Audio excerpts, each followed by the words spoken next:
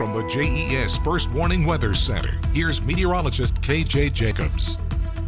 A drier, cooler setup sounds really good, especially after the wet past few days we've had across Hampton Roads. But we are drying out and cooling down, at least for today, before more drier and cooler weather comes for next week. So let's get through the weekend first. We'll start off with those weather headlines. So more sunshine should filter in for today. Not completely cloud-free nor totally rain-free for today. By early week, say Monday, another cold front will sweep through.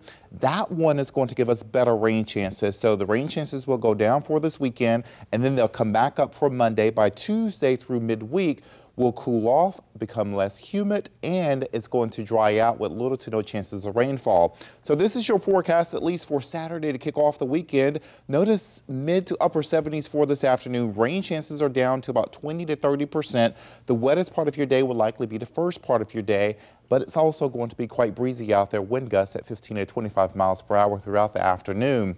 So hold on to your hat there. For the next 7 days, notice by Sunday will become a little bit warmer into the mid 80s, a little bit more muggy as well, so it's going to feel even warmer than that. By Monday, we'll start to cool off with additional rainfall, but notice Tuesday the front will pass us. Temperatures are really going to settle into the 70s, so that cool fall-like crispness is going to be with us through the mid and latter half of the week.